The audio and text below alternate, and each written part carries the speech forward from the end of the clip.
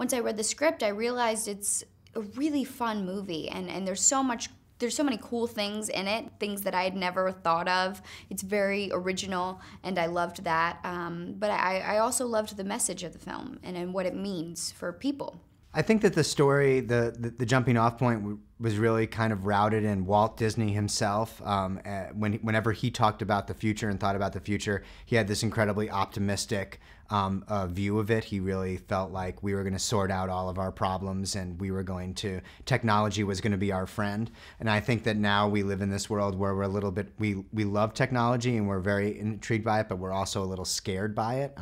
It can be addictive, or it can lead to negativity, and so we kind of wanted to try to recapture that sort of more optimistic, sort of shiny utopia that Walt first imagined. Britt was like a big sister to me.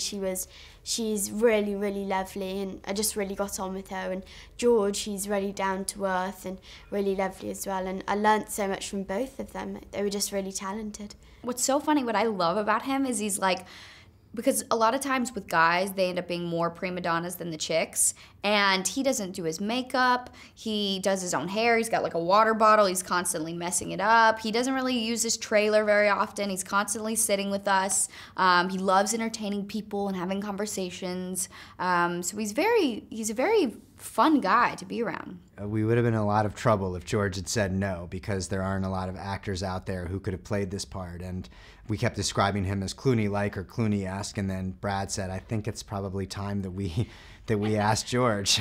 And fortunately, he was willing to kind of hear what we had to say, and he really responded to the idea behind the movie. If there was any green screen or anything, there wasn't that much. I'd always be comfortable because Brad and Tom Peitzman, who was special effects and a producer, he would always make sure that I was comfortable with, exactly what I was doing, and I knew, what everything was, and yeah, so I was always comfortable with whether it was green screen or not. There were times where I'd have to use my imagination, and Brad would be like, okay, just imagine that this is there, the pools, there's people swimming through the pools, and like that I didn't even understand what he was talking about. Now seeing it, I'm like, cool. But for the most part, it was all practical, it was all tangible, it was there for me to react to. There were very few scenes where it was purely green screen. I think an audience can expect to see a version of the future that they haven't seen in a while. I think that they'll see some surprises a lot of the times, and I love sequels and reboots and comic book movies, superhero films, but I think that idea of actually sitting in the theater and actually kind of not knowing what's going to come next, I think that what's exciting about this movie to me is an hour into it, if you were to just stop the film and say, what do you think is going to happen next, that the audience would say, I don't know. Hopefully that's a good thing. I hope that they walk out and realise that the future isn't just a place we're going, it's something that we're creating, so it's unknown, it can be whatever they want it to be, and I hope that they walk out feeling very optimistic.